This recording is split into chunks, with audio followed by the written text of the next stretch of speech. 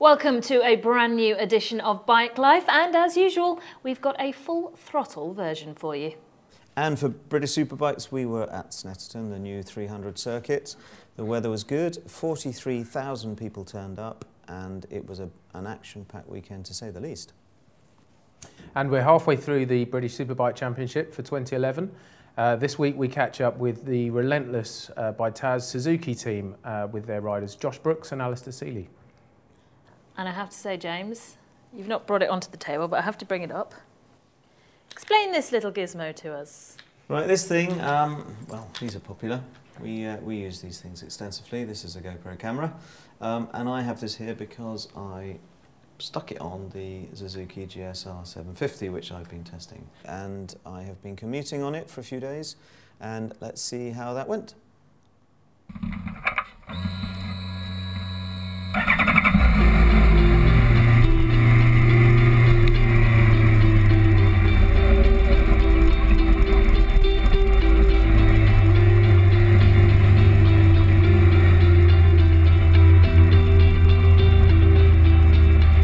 So here it is, Suzuki's new GSR 750, and I've been lucky enough to have this for a week. I've been commuting on it, and I have to say I am thoroughly enjoying it. It's 750, it's based on the GSXR 750 engine, but it makes much more torque.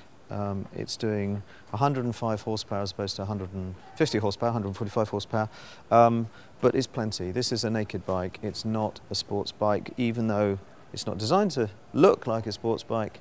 It is certainly sporty, amazingly responsive throttle response. You literally have to turn it and hint at it, and it's ready to go. It's designed for this type of territory, designed for running around in town. Great to see the fuel indicator, so I know exactly where I am fuel-wise. I know if I'm about to run out of fuel. It's got a gear indicator. Not that a bike like this particularly needs it, but sometimes it's nice to have, and you find yourself getting used to it, particularly in town. And if you're wanting to nip in and out of cars and filter properly, it's nice to know that you're in the right gear. One thing that makes this bike so good in town is the sitting position. It isn't prone like a sports bike. You are upright. You've got good wide bars, and it allows you to turn easily. Your shoulders aren't pushed up into your helmet, so you can move your head around. And equally, you're high up. You can actually look down on the cars. I was quite surprised at how much higher you are when you're in an upright position, and how much better your visibility is. I'm used to commuting on a sports bike, and this was so much easier. Another thing about this bike is that you don't have to be worrying about carrying your alarm fob. The immobiliser is actually built into the key. So you stick it in the bike, turn it on, it recognises that this key is unique, and it turns off the immobiliser, and you're ready to go. And Suzuki's added something to help the torque. The exhaust has a valve in it which opens up at a particular RPM, which helps improve the torque and delivers what is actually quite frankly a really sporting performance. It's 105 horsepower, but it doesn't feel like it. It really gets going. And so 105 horsepower, what does it sound like? Well, it actually sounds quite good. It's got that classic Suzuki rasp, which has made the GSXR engine so popular and beloved by so many people. This feels like a GSXR. You feel like you're sitting on one, although it's a naked bike.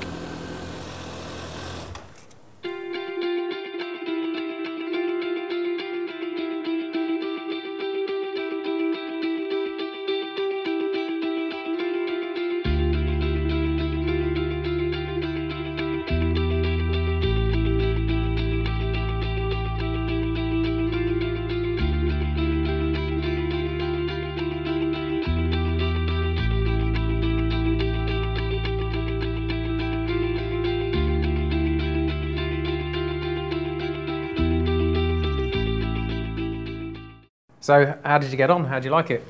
I thought it was pretty interesting. It took me a little bit of time because I'm used to a sports bike, and with the bars up here you suddenly turn, and it turns much more than you think.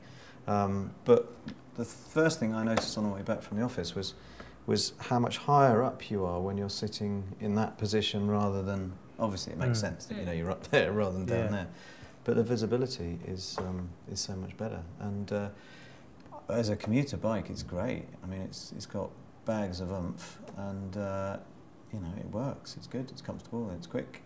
And it looks pretty cool. You've seen it. You've It looks had good. a go, didn't you? Yeah, no, I had a quick go and yeah, really liked it. Yeah, it's good.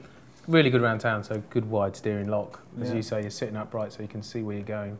The mirrors are kind of high enough to go over most car mirrors, so you can filter quite nicely. Yeah. And yeah, like you say, looks the part. It does. It's pretty cool. Which is a big, So it's a big bit like deal. being in a high Range Rover compared to a Mini. Well, yeah, sort of. Yeah, a bit like being in a high Range Rover compared to a Mini, something like that. But no, it's good. It was all right. I put this on it, as you saw in the film. I think we're going to have a look at another Spanish trip. Put another one of these on.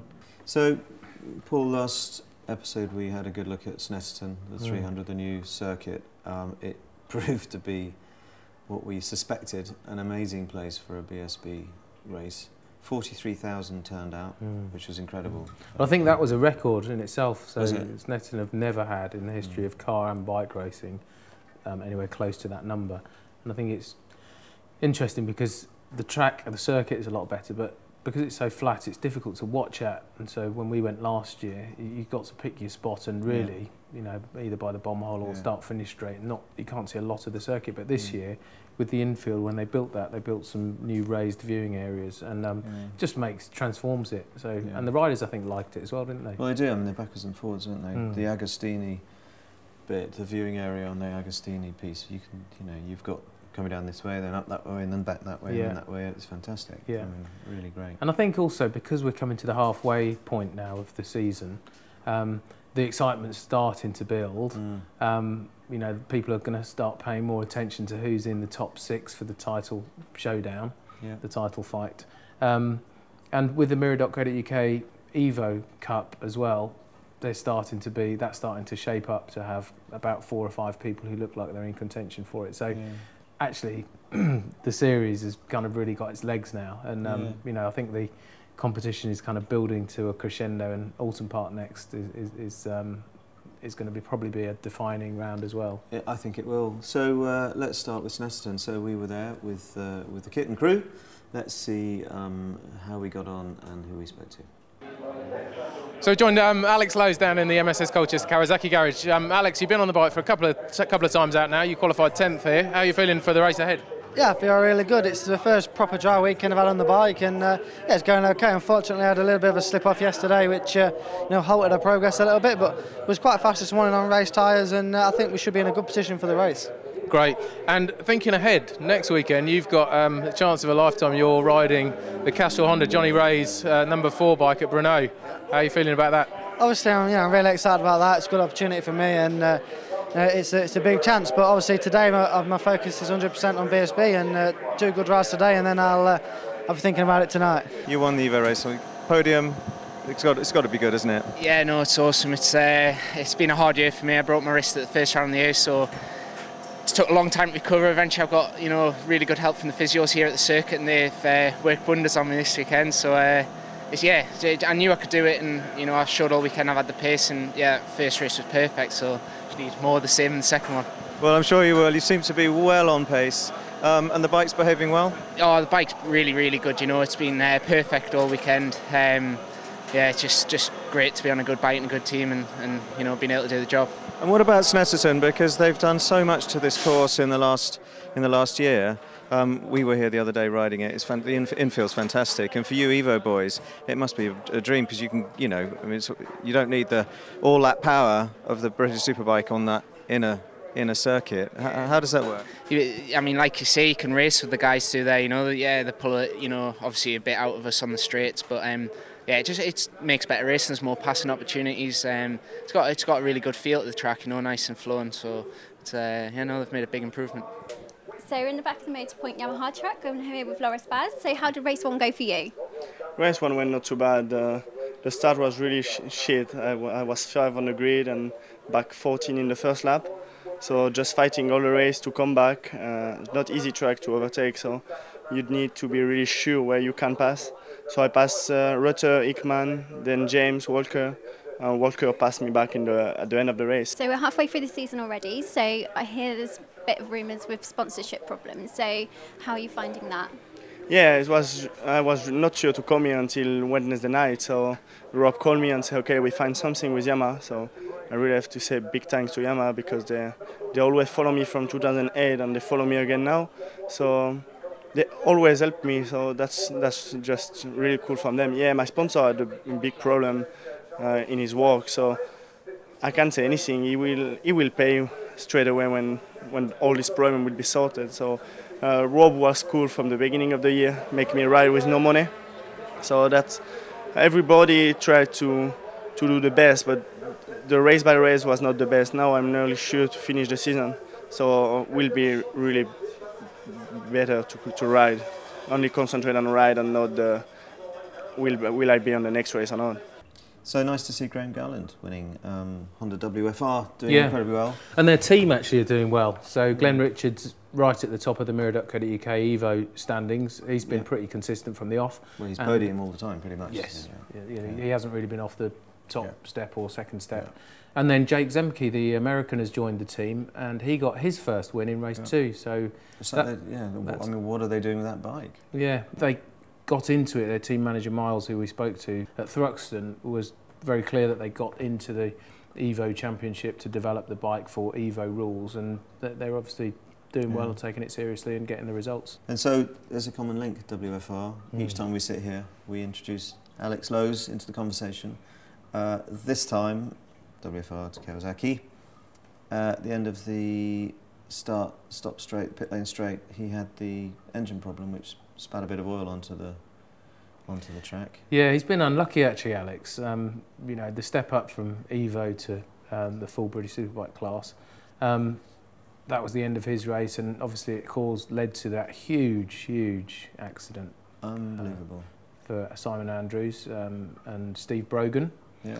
And we've got a run of photos, which from the British Superbike website, and you can see the height here, where the bike is catapulting up into the air, and then the front forks, if you look at the front forks, 60 feet, something like that. Wow. Yeah, just amazing. Yeah, I mean, they didn't get away with it. Simon Andrews got a badly broken leg, and Steve Brogan injured as well, but they were kind of lucky. It was an almost 170 mile an hour crash. Incredible, isn't it? Absolutely incredible. So we wish both those boys well. Yeah.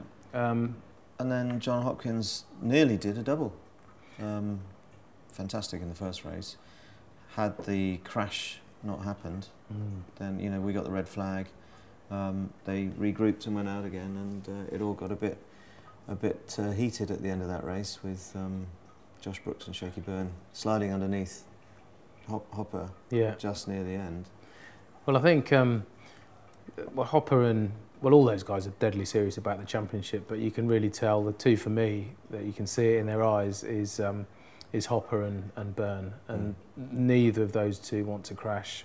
They want every single point, they want every single podium credit, and Hopper, I suppose, didn't want to risk it all.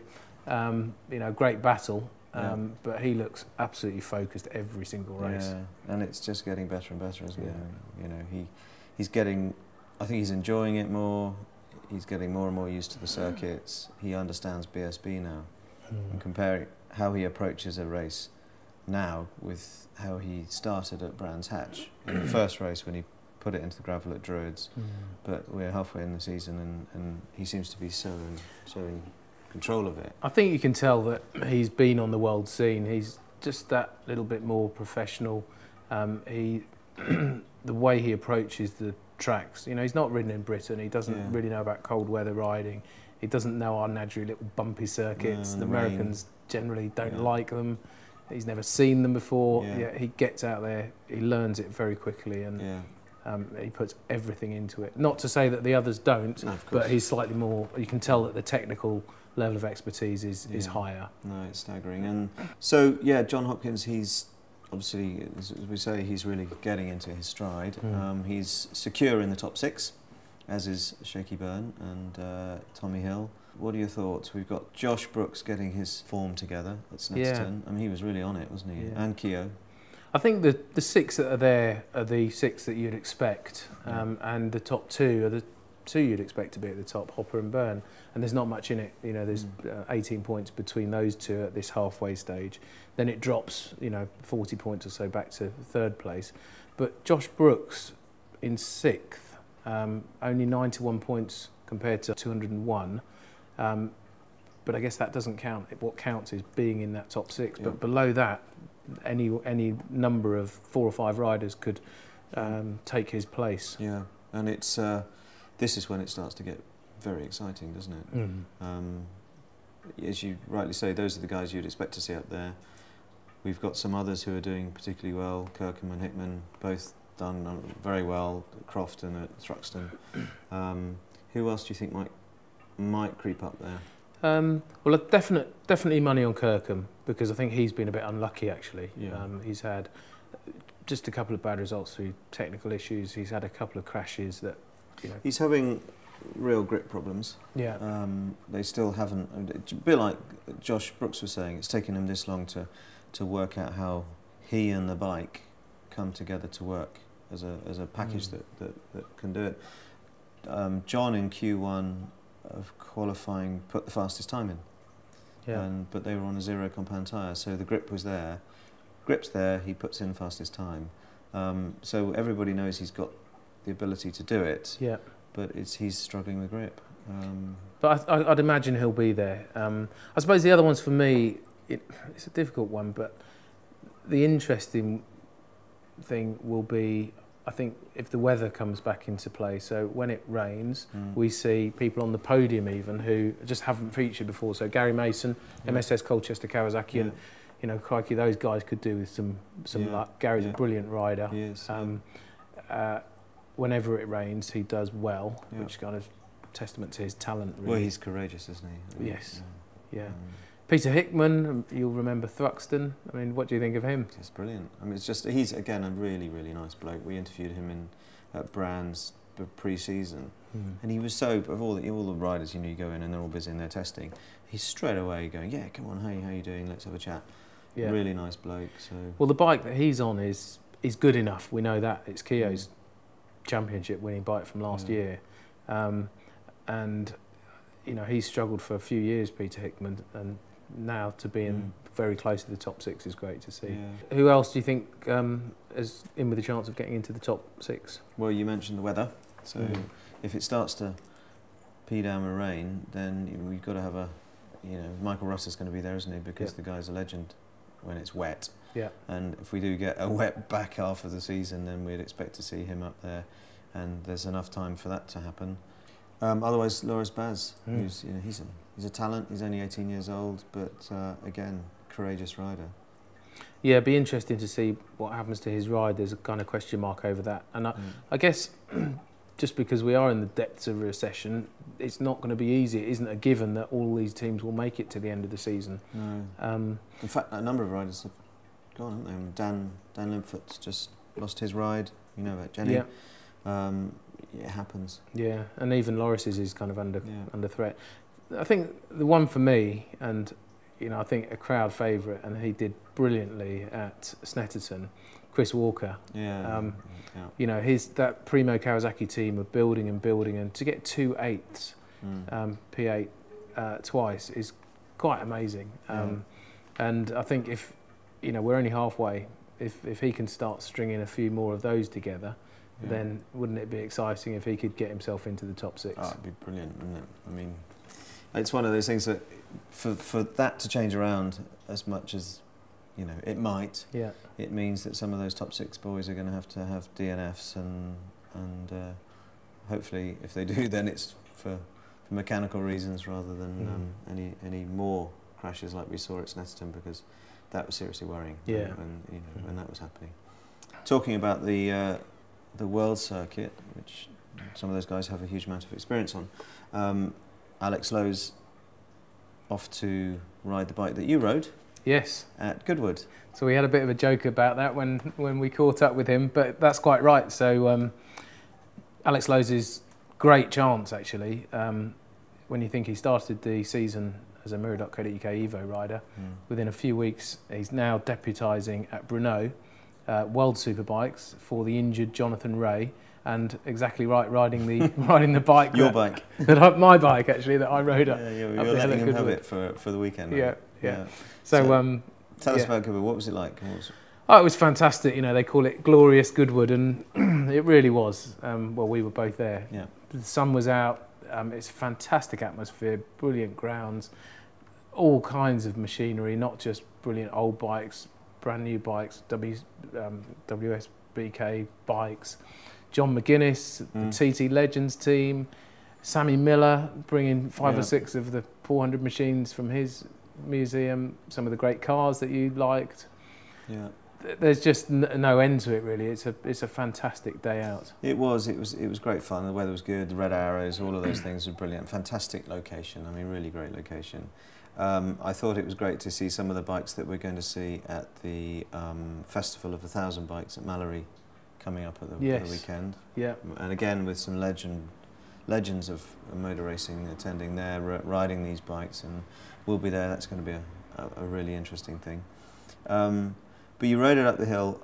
It was great fun trying to wind you up during the course of the day, getting Cameron Donald persuading you that it was unbelievably slippery out there, which you fell for, which is good.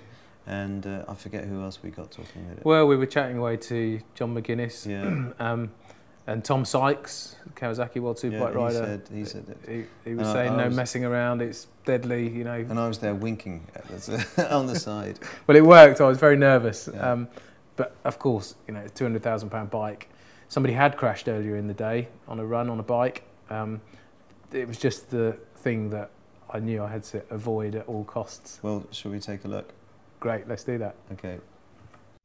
The Goodwood Festival of Speed has been a mecca for petrolheads since it opened its doors some 18 years ago in 1993. Set in the rolling hills of West Sussex, this annual event has become a must-go weekend for motor racers past and present.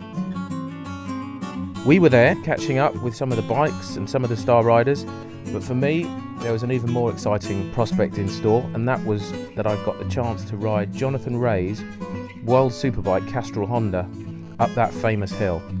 Before we set off, I had a chat with Steve Booth, who just happens to be James's cousin. See if you can spot the similarity. So we're down here at the Goodwood Festival of Speed. I'm with Steve Booth, who's the press officer for Castrol Honda World Superbike team. Yep. Steve, thanks very much for the invitation. This is the bike that I'm going to be welcome in. Yeah, this is riding up the iconic hill. This is Johnny Ray's factory supported World Superbike, Honda CBR 1000 RR Fireblade. Pretty much as you can ride away from your local. Wow.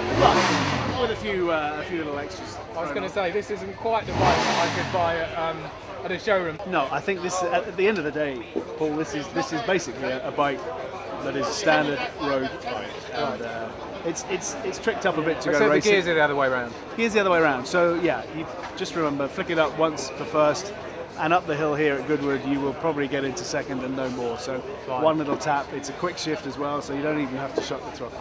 Right. Okay. Well, thanks very much, Steve, and we'll see you afterwards. You enjoy it. Cheers.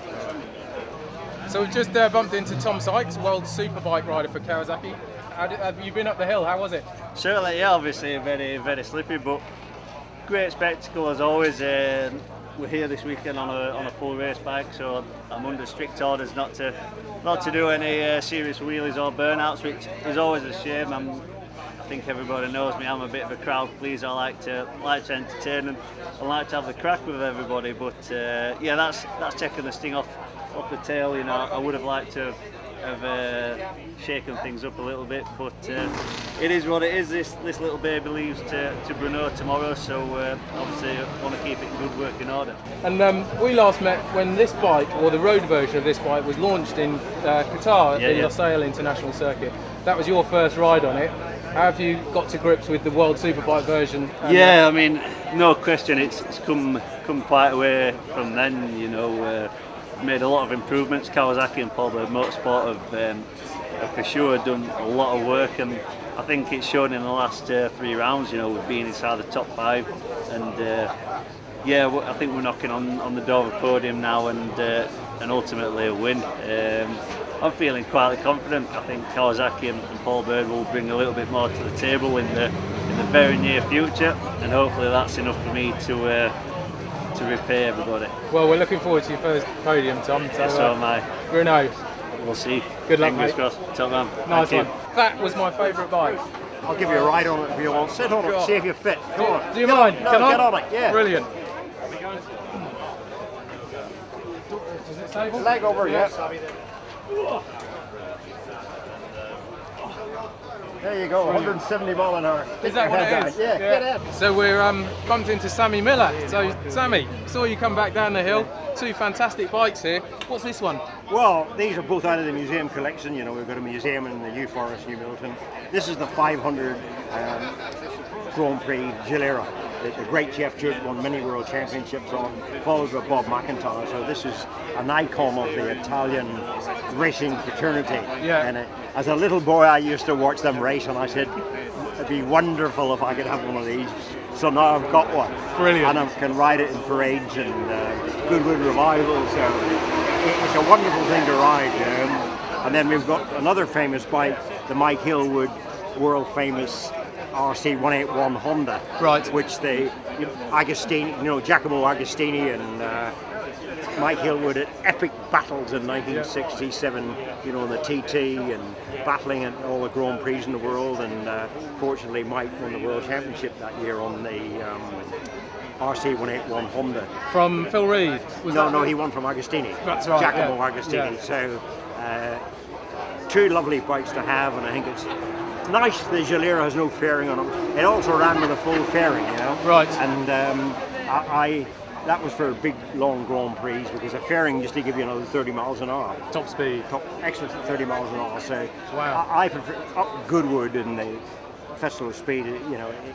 It's nicer to ride it on streamline. So yes. Well, it's a beautiful engine, isn't it? Absolutely. And that's a photograph in the museum flyer there of the bike with a full fairing on. Right. And these bikes, when they're not at events, are down at your museum. Yeah. Joining the other 400. Wow, I've been there a few times. Every time I come to the New Forest, I pop in. Good. So what are your other favourites from the museum? Well, probably the world's most advanced epic bike is the V4 liquid cooled supercharged AJS. That was the first bike to lap a Grand Prix at over 100 miles an hour. Wow. And then we have the Porcupine, another AJS. They call it the Porcupine because all the fins are like a porcupine, on it to keep it cool. And it won the world championship 1959 with the great Les Graham. Right. Stuart Graham's father. Right. And Stuart rode it here last year, and it was quite emotional that the son was riding his father's Grand Prix winning bike.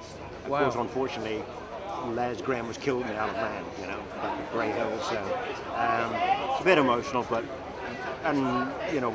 we've got a racing hall, a Norton Racing Hall, so a little boy's dream come true. No, we'd love to come down actually and pay you a proper visit and have you show us around. Bring your leathers.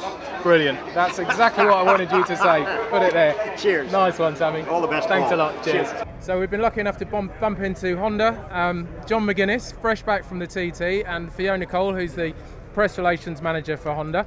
John first. Fantastic TT. It was, yeah. I mean, to win 16 and 17 was just incredible, and we've had a lot of luck around there in the past few years, and last year we broke down a couple of times, so I never thought I'd ever win one ever again. And this year, we're doing a lot of testing, a lot of racing with this World Endurance TT Legends team, and John McGuinness is enjoying his racing again this year, and went to the TT with feeling confident, and we won the two big major races, and also won the TT Championship overall. So mega. And it's not getting any easier, the TT. The speeds are going up and up and up. That's right, yeah. I mean, you're going to lap the course on a big bike at 131 plus miles an hour to be even on the podium, So, but it wasn't just me. It was a fantastic team effort. We had two great pit stops in both races, and we just did enough to beat the rest of the guys. Well, brilliant. Well done, John. Fiona, talk to us a bit about the TT Legends team and the bike.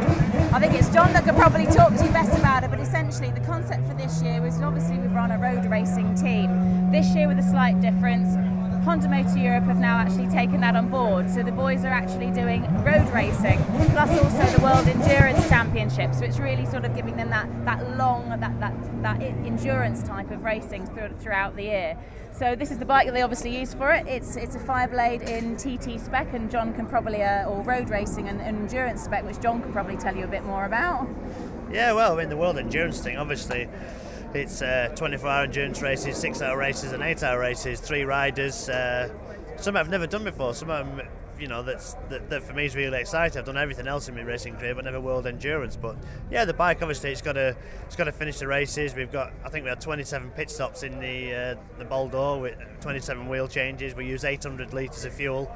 So yeah, it's a big. I mean, there's 25 members of the team all going towards that one thing, which is winning the races. And you know, we did all right, finished 5th, and for a new team and a new bike in the series, I think we did a good job to finish 5th. So yeah, looking forward to the rest of the year.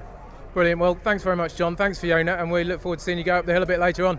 Thank you. So we're down in the paddock area, just about to go up the hill with Sam Lowes. How are you doing, Sam? Yeah, very well, thank you, mate. How are you? Have you been up the hill before? Is this your first time? It's my first year. Obviously, we was here yesterday, and it's good, and was again this morning. So yeah, it's good. I didn't quite know what to expect coming here, but it's good. You have a few waves at the fans to get real close to some winds and stuff. Yeah, it's really good. I hear it's slippy out there. Is that true? It's not ideal. It's not ideal, but it's good. You just got to respect it a little bit and be careful when you do your wheelies. You put the front wheel down straight. Brilliant. How are you getting on? Talk to us a little bit about the world scene. Yeah, to be fair, it's going really good. The last few races, we've had 2 podiums out the last 2 races. We're up to 5th in the championship now, and I broke a collarbone at the start of the end, just put us on the back foot a little bit, and we've been fast at every track and we've been competitive, so we just need to keep the consistency and just keep going. Brno next week, I really like the track, I'm looking forward to it, and then we've got Silverstone, so the big one, I need to get on it there. So no, it's all going really good. I'm loving the team and loving the bike and just want to get going. Well, like I say, we've got Silverstone coming up after Brno. You've got a lot of fans there, so the pressure's on a bit. Exactly, but the thing is, it's really nice for me, because I'm going to a track that I rode, only last year I rode that track, and it would be nice for me, whereas now I'm going to tracks that I've never been to or not rode for a few years. So like, going there and that's what I'm doing. Brilliant. Well, thanks a lot. Don't come past me on the hill, please. Nice one. So it's almost time for me to go up the hill for the first time on this Castrol Honda World Superbike. It's Jonathan Ray's machine. He's injured, so I've got the chance to have a go up there. I'm very nervous. People have been telling me how this bike does well over 100 miles an hour in first. It's race shift, which I've not tried before. It's slippery out there, so hopefully you'll see me again, but if not, then it's been good fun so far.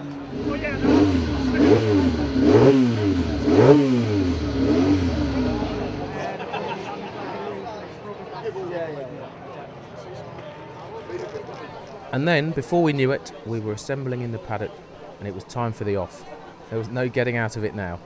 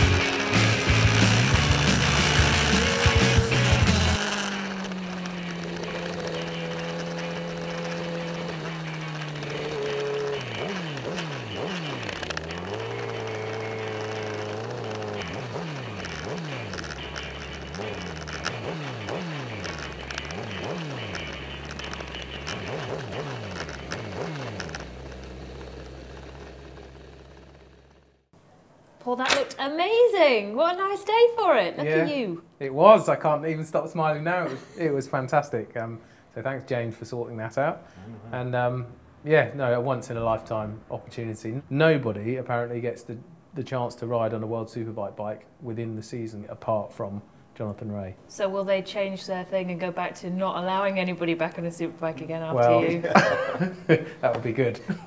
And I do have to say, nobody seems to have picked up on this, but can we just take a little look at the beautiful outfit that you were wearing? You look like a Power Ranger. Yeah, it's pretty special, isn't it? And he was prancing, well, that's the wrong time, but strolling around, strutting around. Strutting. Good word. Yes. Proud as well, when I knew what I was going to be riding, I just thought I had no choice but to try and get myself fitted out in some brand new leathers for the occasion. 50,000 people remember a World Superbike.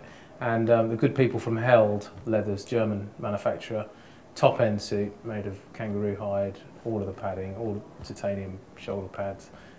They came up with the goods in very short order, and yeah, I'm very pleased they did. And we'll review that suit another time. I have a feeling now it's a little bit like giving a little boy his first sort of like Superman suit, and he's like, I don't want to take it off, but you've got to go to school. No, I am wearing it to school. I'm surprised you've not turned up in it today. Well, maybe next week. All right, we've run out of time. I see that. Okay, all right.